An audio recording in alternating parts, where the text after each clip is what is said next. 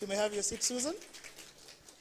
And as Karen Community Church, we are a house and a church that is welcome and all-inclusive. We invite all to come and hear from the Lord. Our visitors, you're most welcome to Karen Community Church. My name is John Paul. I am the chief shamba boy here in the vineyard of the Lord. Hallelujah. Amen. This is the vineyard of the Lord, right? And I'm grateful to be serving here as the pastor, senior pastor, and have the privilege of bringing God's word to us. And thank you for the reminder about 7th of April. It's the Good Friday service. So you're most welcome. We'll have the service from 4:30 to 6:30. For those who will not have traveled, we'll begin at 4:30 to 6:30. So please join us for that service in April. And then we want to also appreciate those who have started to donate food stuff towards our medical camp. We remember the Mumbis who have donated quite some beans, and we are very grateful. So please continue bringing those donations so that we can continue to love the communities that will be ministering to this coming August. Let us turn to the book of John. We have been going through the Gospel of John, and we are in chapter 1, and today we are in verse 14 to 18. Such a rich, rich book for us as we continue. And so in your Bibles, you can scroll to the book of John. In your iBibles, those who have hard copy Bibles, if you're there, say amen. Wonderful. The Word became flesh and made his dwelling among us. We have seen his glory, the glory of the one and only who came from the Father, full of grace and truth.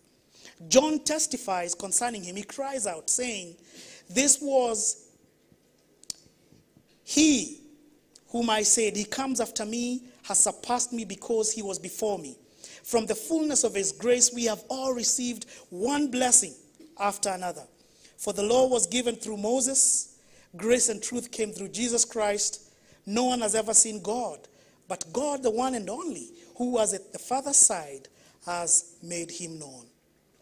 Join me in prayer. Lord, we are so grateful that your word is alive. And as we sit under the instruction of this word, it's our prayer that, Lord, you will speak to us, encourage us, challenge us, rebuke us, correct us, that we may be found faithful servants of God in every area of our lives. It's very easy for us to sit here, Lord, and to have things in our minds to distract us from this truth. And so, Lord, we choose to lay all that at your feet. And we are grateful that, Lord, you became flesh to dwell amongst us. Lord, as we go deeper into this word, and as you use me as your servant, I pray that, Lord, this word will come to your people in a way that, Lord, they will see you for who you are and love you and walk with you ever closer. So we thank you, Lord, for this privilege. In Jesus' mighty name we pray. Amen. Amen. Amen. So I was not supposed to preach this morning. Now, that's not how you want to begin your sermon. But my good friend, Reverend Geshungu, as you have heard, lost his mother. So he was supposed to be doing the sermon today. And so when we talked with him on Wednesday and we relayed this news, I quickly went to see him. And as we condoled with him, we had a light moment where he reminded me, do you remember when your teeth had a problem and your leg and you could not preach? And I stepped in for you. It's payback. And my dentist here, she did a good job, by the way. Dr. Josephine, thank you. It is not you. But we are very grateful to be sharing God's word. And we continue to pray for Reverend Geshungwa, even as they plan to rest their mom. And so we have had some wonderful, wonderful messages from this book of John. Begin with Pastor Z, then Pastor Emma. And today I'm asking, what do you believe? What do you believe? Okay? Apart from God and the things of God, please turn to your neighbor and tell them what you believe in. You believe your team will win the Premier League. I'm not looking at you, Sylvia, but hey, here we are. What else do you believe in? What else do you believe in? What else do you believe in?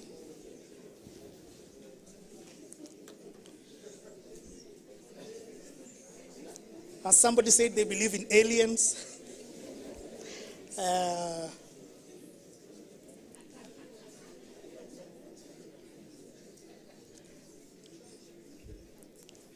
Okay, I think people have shared what they believe in. Okay, it goes to show there are so many things we can really believe in. Okay, and one of the things growing up I believed in was that as a firstborn, how many firstborns do we have here? Oh, the Lord bless you. You are highly favored. You are highly favored. As a firstborn, I always believed I was getting the short end of the stick. And everything that could go wrong, whenever it went wrong, I was the first one. You are the firstborn. You should know. And I remember when I was in high school, I was so frustrated and angry because this was not right. I remember calling a meeting. I told my mom and dad we have a meeting tonight. Now, that is a miracle in itself. You know, telling your African mom and dad you're calling them for a meeting in their house. As who? But they obliged and they came. And I remember I sat there and my dad said, okay, please go ahead, tell us. And I said, I am tired of being a firstborn. I am tired of being a firstborn. From today, please, I want to relinquish. And guys, I'm laughing, but that day I was crying. I was saying, I can't take it. And my dad said, oh, we are sorry. What is going on? I said, you know, every time something goes wrong in this house, I have 3 siblings, and I feel like I'm always there. I have to give an account, even if I'm not everywhere like God. I don't know what's happening. And of course, my dad was very understanding. But my mom, praise the Lord for mothers. The only thing she could say, endelea. And I quickly knew, change the subject. But you see, believing is much more than a matter of the intellect only. It is more than what you know. And last week, Pastor Emma shared a wonderful passage that I love in John chapter 1 and verse 12 to 13. Because we are told that when Jesus came into the world, to the world that he made, the world did not recognize him. You know? Yet to all who believed in him and received him, he gave the right to become children of God. Let me use this chair.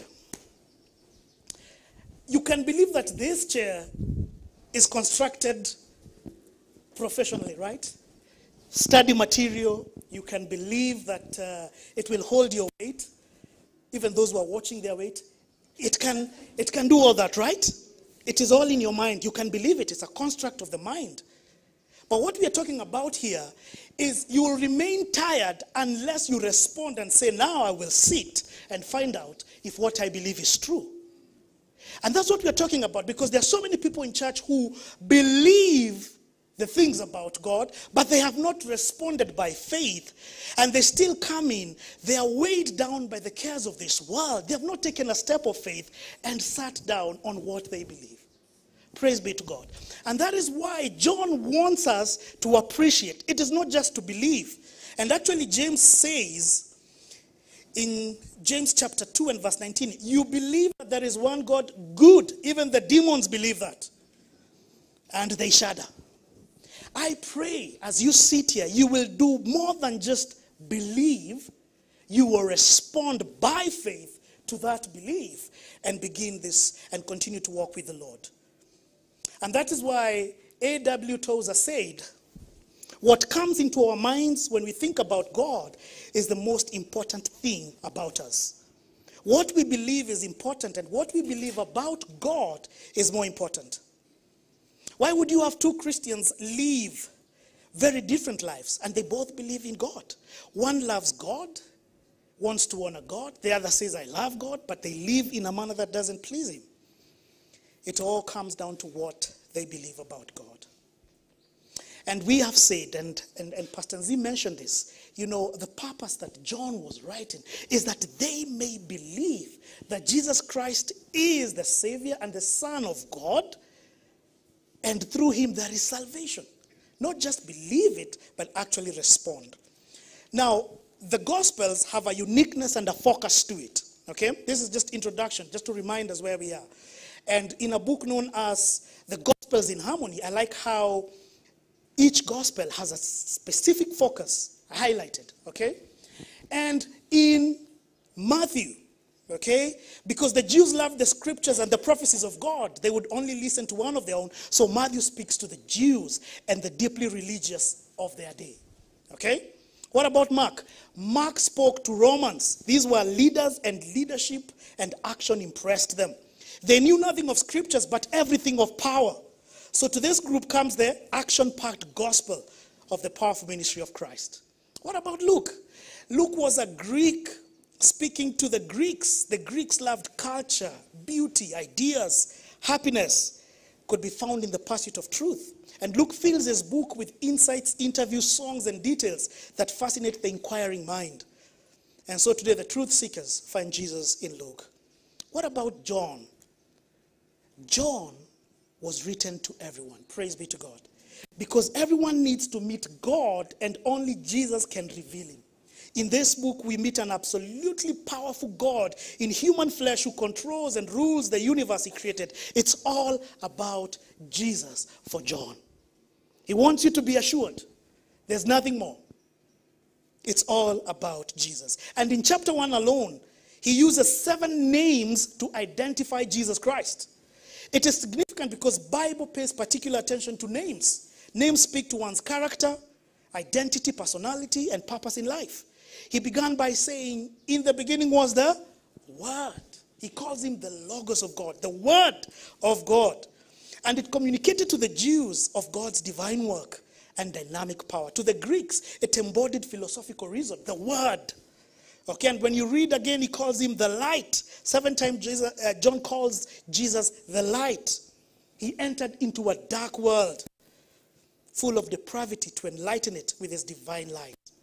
We don't have to dwell in darkness. And so when we come to verse 14, which is the climax of chapter 1, because in a world that believed gods were removed from people and gods only visited them once in a while disguised as people, John is saying something profound. You know, what does he say?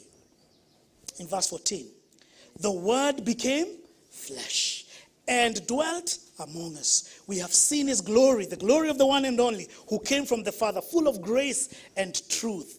The Word became flesh and made his dwelling among us. Okay? He introduces something theologically we call incarnation. Okay? Divine becoming human. Okay? Follow with me. Today you will have some big words. Incarnation, divine becoming human. The Word became flesh. Jesus took on humanity. Divinity took on humanity. God became a man. And we remember Jesus is the express image of God. Okay? Why is this important? That he should become human like us. But even before we get there, how can you tell if someone is genuinely a part of a cult, a Christian or part of a cult? Start with what they believe about incarnation, what they believe about the coming of Jesus Christ. And you see, more often than not, we say we are all Christians in Kenya, but we believe very different things when it comes to the incarnation of Christ. Okay? And most Christian heresies center around the twin issues of the nature of Trinity and more specifically the nature of Christ. Forget about the Jesus of Bungoma. Next time you go and talk to your friends, what do you believe about the incarnation? John is telling us the Word, God, Jesus, who was in the beginning, became flesh. Now, there are several heresies over the years about Jesus, and I need us to be very clear, okay? The first one is Pelagianism. And it simply says we don't need a savior. We can be saved by our efforts. And this was a heresy in the early years of the church. And they had to dispute that from a monk known as Pelagius. You know, we don't need a savior. We can be saved by our efforts. Have you found some people like that? That's what they believe, okay? Then we have the next heresy, Gnosticism, which simply says Jesus is merely a human who attained enlightenment through gnosis, which is knowledge, and taught his disciples to do the same. It's heresy, you know. They don't believe that the Word, when they read this, the Word became flesh and dwelt among us. They don't interpret it that way. The most dangerous one was Arianism. Jesus Christ is a special creation by God for man's salvation. He is not God. He's just been created by God to save man. Woo! It's very close to the truth. But it is the farthest thing from the truth. Okay? And then we have what we call adoptionism. And these are the people who believe that Jesus was a human being who was adopted by God at his conception. So he was born man. Then after he was born, then he was adopted to be a son of God. Or at his baptism. And one of the churches that is very close to this is the Mormons, the Church of the Latter-day Saints. And this is what they say: Jesus may be divine, but he is a derivative divinity. He derives his divinity from somewhere. And actually, as one Mormon theologian says, Jesus is God the second. That's what the Mormons believe. So are we all Christians believing the same thing? No. And then we have another heresy known as Docetism, that says Jesus was not really a human being, did not have a real human body. Jesus was an illusion. Man, I think they must have been high. Anyway. Jesus was not there. He was an illusion. So the disciples were talking to ghosts. They were walking with a ghost. They were walking with somebody like that. And then, of course, we have this heresy called as socialism. And this is the most, tricky one, because they say Jesus was an extraordinary man, a good man, but not God. And Jehovah's Witnesses, this is what they believe. And that is why we say they are a cult. Because their belief is away from God's word. And when they come to you and you begin taking them to John, actually their Bible is written. When you read verse 1, it says, in the beginning was the Word, and the Word was with God, and the Word was, their Bible says, and the Word was a God with a small g. They have changed it. They don't believe that he took on humanity, being divine. And so every time that I have a meeting with these brothers and sisters, they keep on saying, no, let's use our Bible. I say, okay, let's take all the Bibles and put them down and see and ask ourselves, why is yours the only one that is different? But that is what they believe. And that's why I said incarnation is so key. But what do the scriptures affirm about Jesus, apart from John? In Colossians 1:15, the supremacy of Christ, we read, he is the image of the invisible God, the firstborn of all creation. For by him all things were created, things in heaven and on earth, visible and invisible, whether thrones or powers or rulers or authorities. All things were created by him and for him. He is before all things, and in him all things hold together.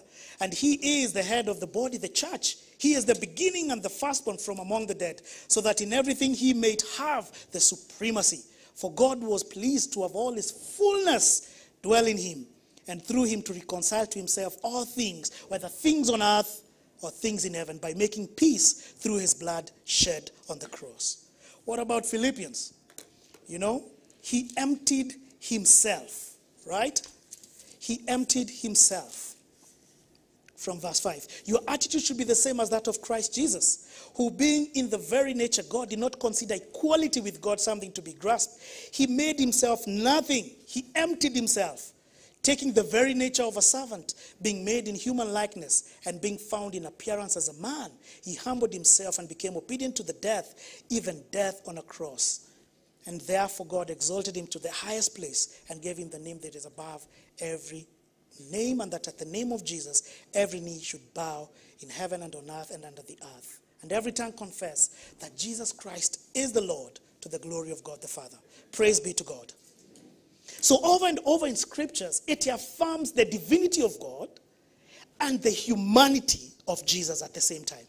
That's what we call the hypostatic union. Hallelujah. Leo mtakuwa theologian. Hypostatic.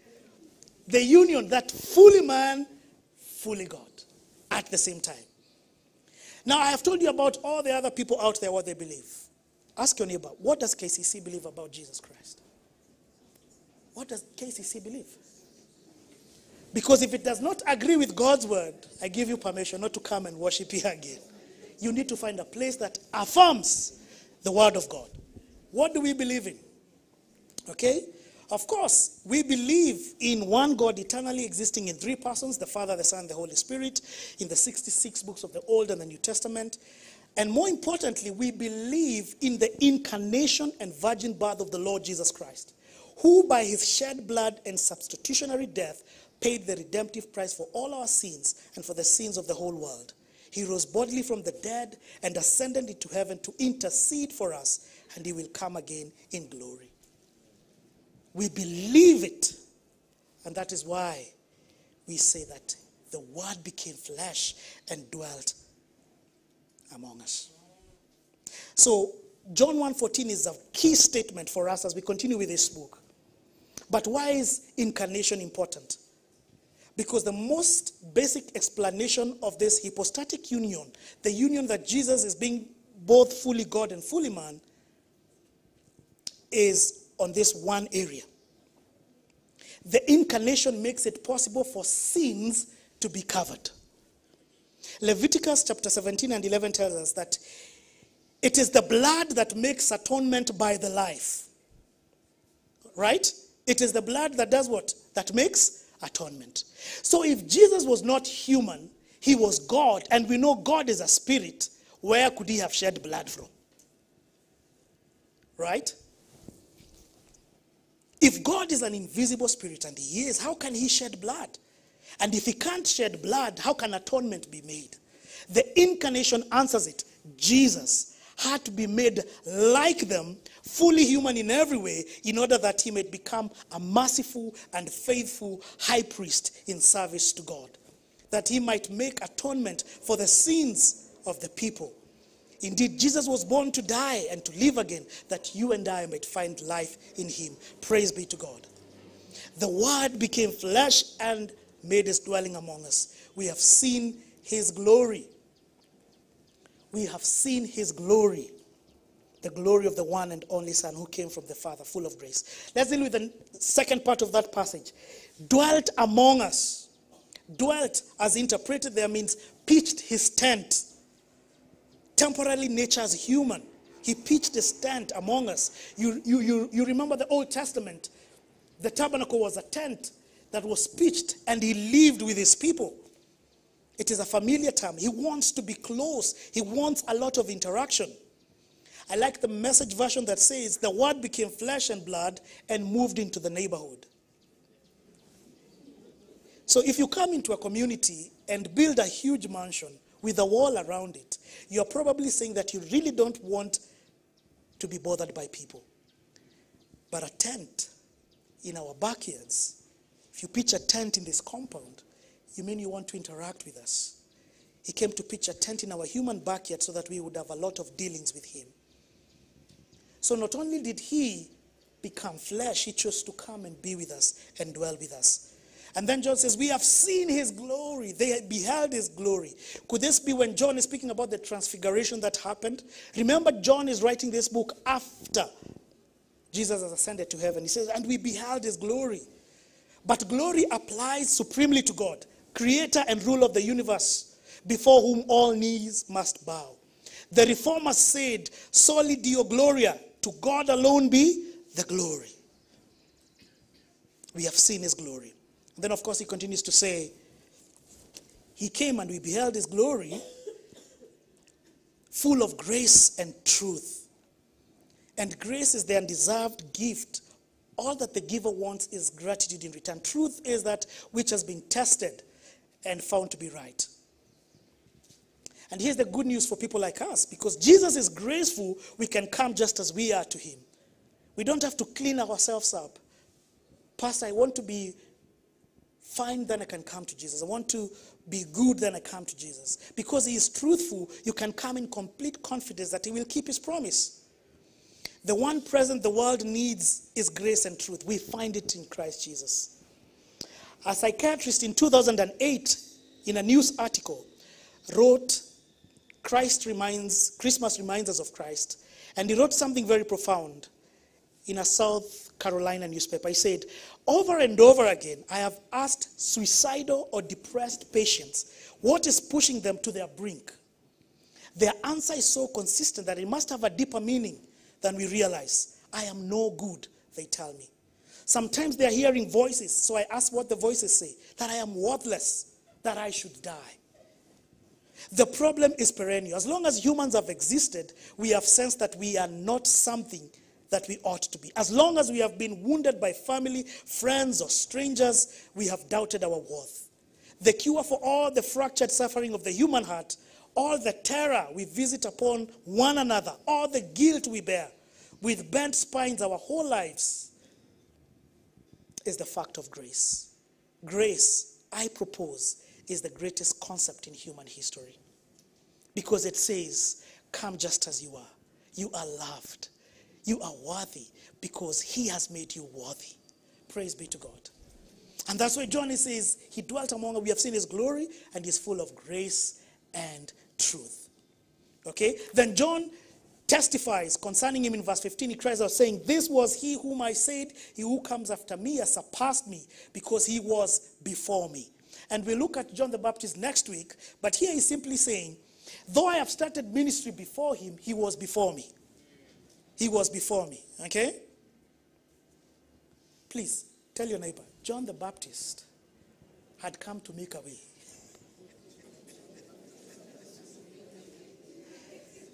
He came to make a way. He wasn't the way himself.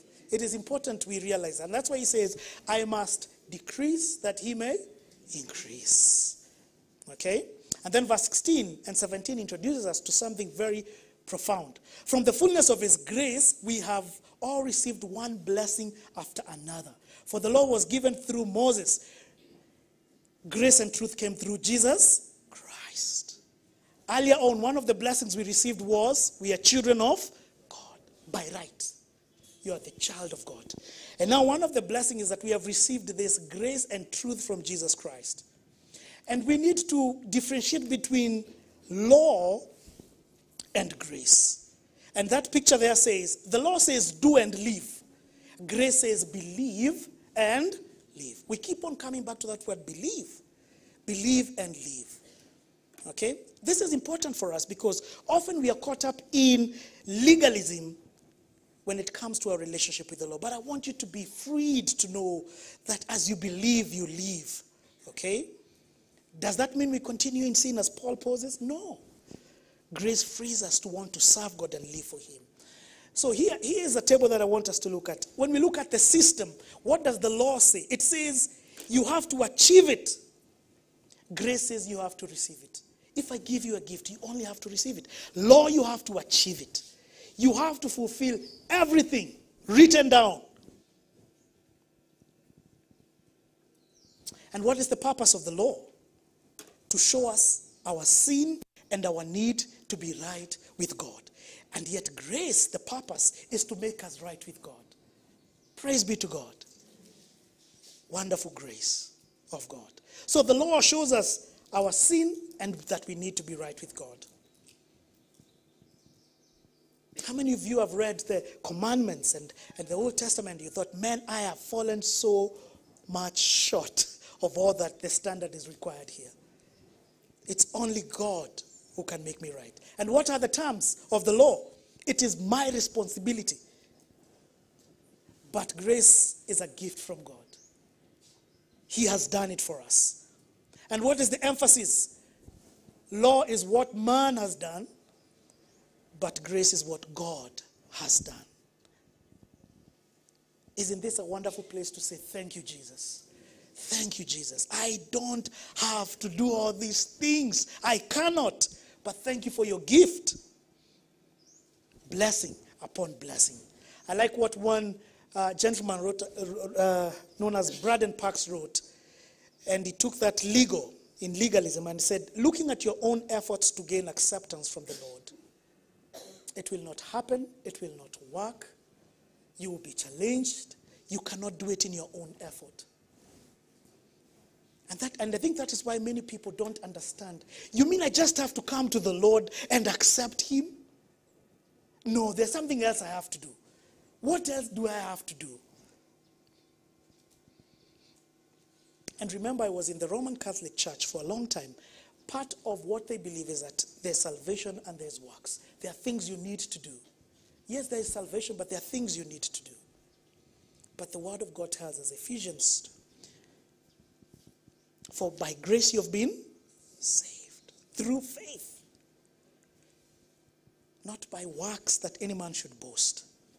So grace and truth are things we'll hear much more about as we continue with the Gospel of John. It starts here at the incarnation. We are saved by grace alone. This is the great truth, but it starts with the incarnation. The penalty of sin is death. Jesus had to come and die. And so to be saved from this penalty and from the wrath of God, we need another to take that punishment. For our salvation to be worked out, a major first step is that Christ is born into the world, incarnate. The Word is made flesh. We then have Christ as our Savior. He must come into the world in order to accomplish God's plan of salvation in the world. Then we come to the last verse there, verse 18. And John is writing and he's saying, no one has ever seen God, but God, again he gives Jesus another name, God. But God, the one and only, who is at the Father's side, has made him known. Okay? An unbelieving world denies the divinity of Jesus. They deny that he is God. He is called a great rabbi, a great teacher, an inspiring teacher, a moral reformer, a social justice advocate. But that will not do. He is God. Praise be to God. And so here's the conclusion of the matter. What is the implication of incarnations? It is far-reaching. Here are just 4 reasons. Number 1, he came to reveal the Father. Jesus came to reveal the character and the nature of God. Everything you see Jesus, that is the character of God. Compassionate, yes. Loving, yes. Unconditional love, that is who the Father is. And so when Philip says, show us the Father, he says, come on, Philip, how long have you been with me? If you have seen me, you have seen the Father. The second thing he came to do is to redeem mankind. Jesus was born under the law to redeem those under the law. Galatians 4:5 says, but when the set time had fully come, God sent his Son, born of a woman, born under the law, to redeem those under the law, that we might receive adoption to sonship. He also came to reign over the creation. You see, Jesus' reign will not end. It did not end at the cross. It began before creation. In the beginning was the Word, and was partially realized when he was crowned at Calvary, bearing a crown of thorns. His first coming was to bring salvation from the penalty and power of sin. His second coming will bring salvation from the presence of sin. Hallelujah. Did you hear that? His first coming is salvation from the penalty and the power of sin. His second coming, salvation from the presence of sin. That is why today, though we are saved, we are still groaning.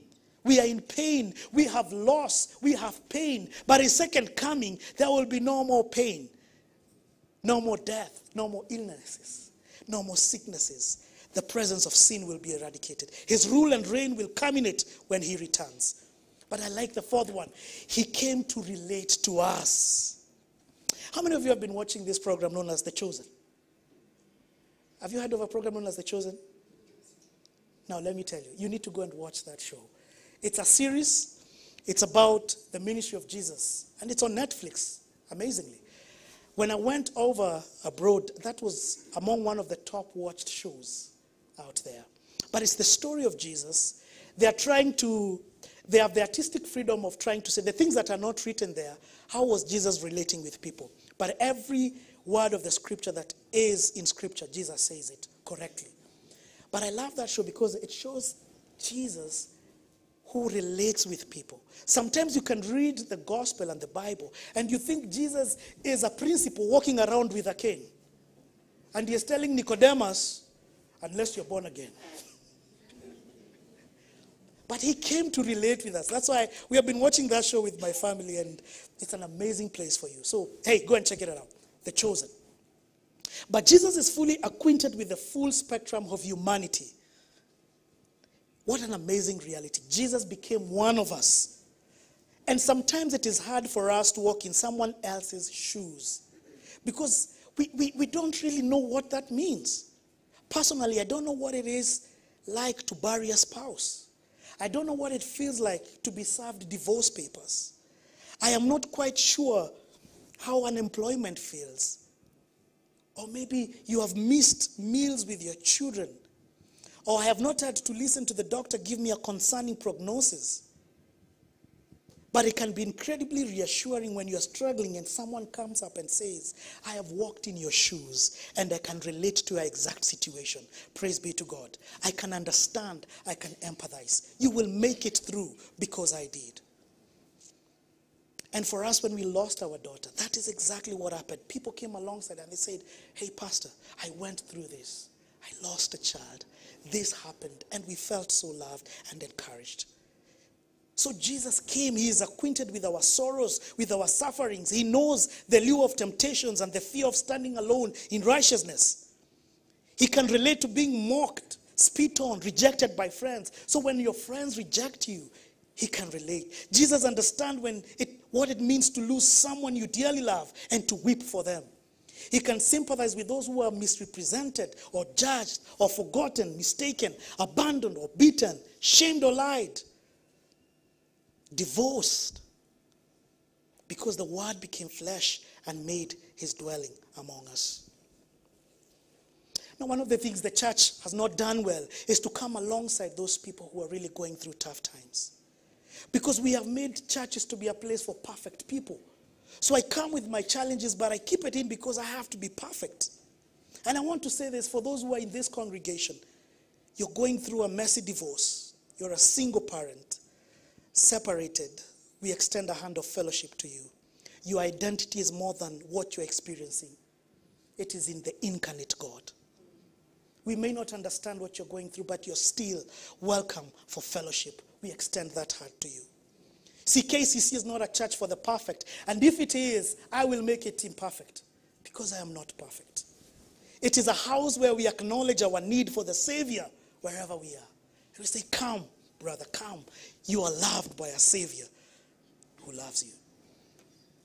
And I love this quote as we end by Dietrich Bonhoeffer, a theologian, who said, only the humble believe him and rejoice that God is so free and so marvelous that he does wonders where people despair, that he takes what is little and lowly and makes it marvelous.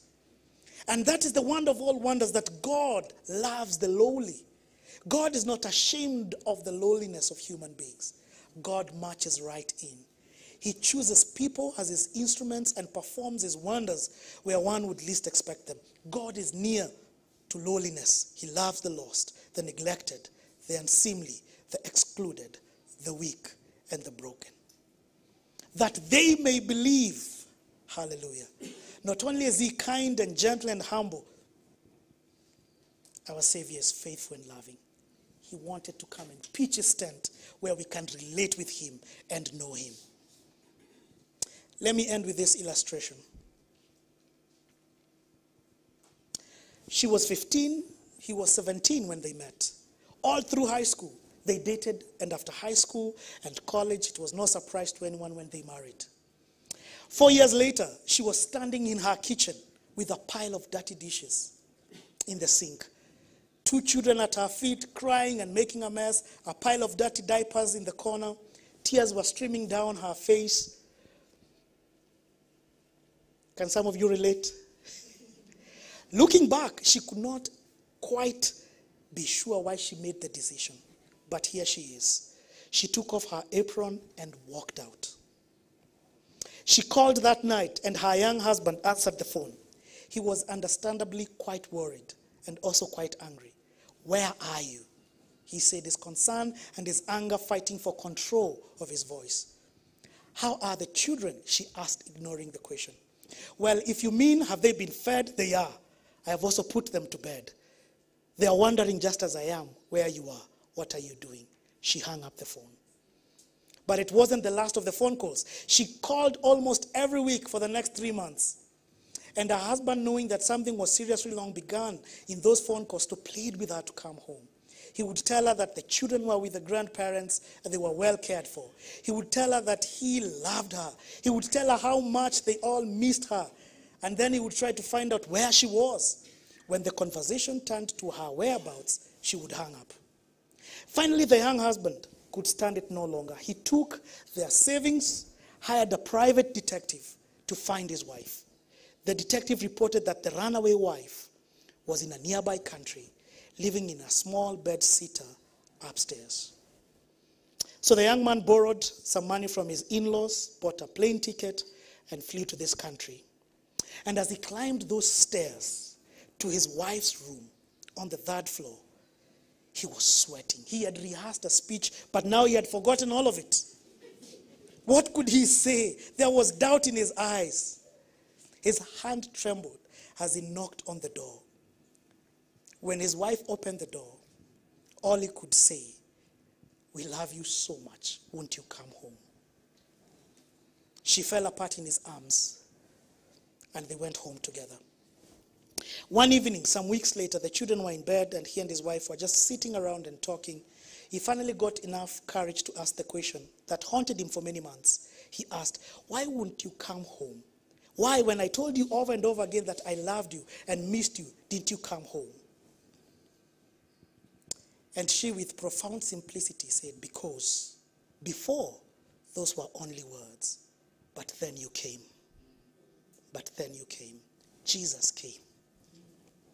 He personally comes to each of us offering grace and truth. He's not a God far removed from his people. He has come. He didn't stand off at a distance. He is personally reaching out to you. Will you come to him? Will you let your life reflect this truth? Will you let your faith be evident as you live this truth? The word became flesh and made his dwelling among us. We have seen his glory, the glory of the one and only Son who came from the Father, full of grace and truth. Let us pray. Oh Lord, we are just so grateful. We have no words to say thank you that you came. You stripped off of everything to take on humanity and the nature of a servant, and to die obediently on the cross, to make a way for us to know you and to live for you. God, I'm praying that this word will bear fruit in our lives. We will relate with you more intentionally because you came. You will not be a God that we talk about. It's a God that we relate with. It's a God that we know. And I know there are many in this sanctuary who maybe have felt as if you're far off, but you came. You relate with us. You know us. Thank you for the blessing upon blessing that you bestow on us. I especially pray for those, Lord, who for many years have believed things about you, but they have not taken a step of faith to respond to what they believe.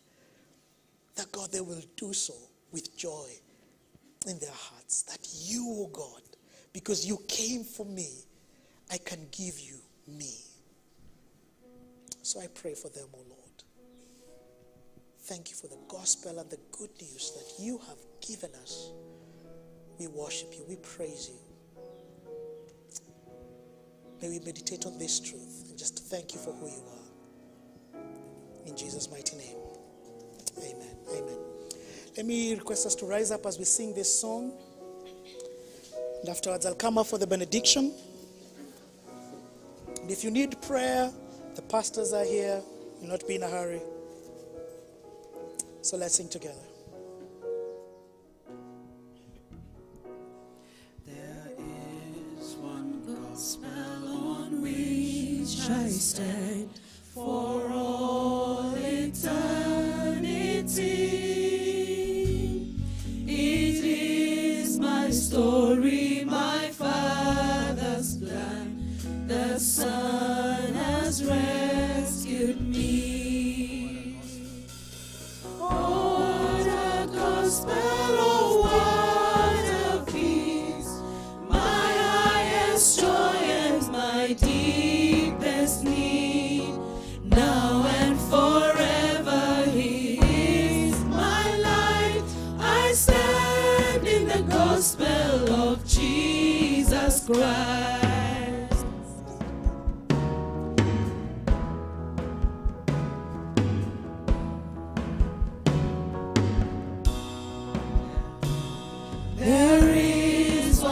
gospel to which I cling.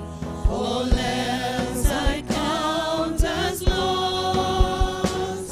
For there where justice and mercy meet, He saved me on the cross. No more I boast in what I can bring. No more I carry the weight of sin. For He has brought me from death to life. I stand in the gospel of Jesus Christ.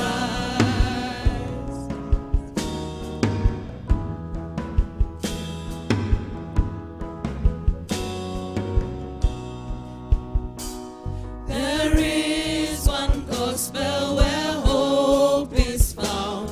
The empty tomb still speaks. For death could not keep my Savior down.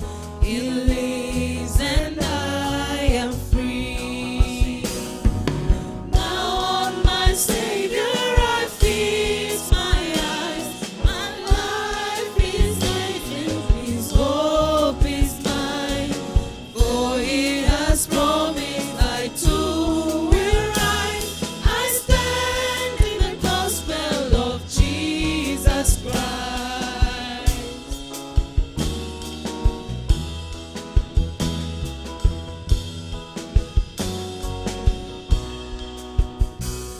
And in this gospel the church is one. We do not walk alone. We have His Spirit as we press on to lead us safely home. And when in glory still I will sing of His whole story that rescued me. Praise to my Savior, the King of life. I stand in the gospel of Jesus Christ. And when in glory still I will sing of His whole story that rescued me. Praise to my Savior, the King of life. I stand in the gospel of Jesus Christ.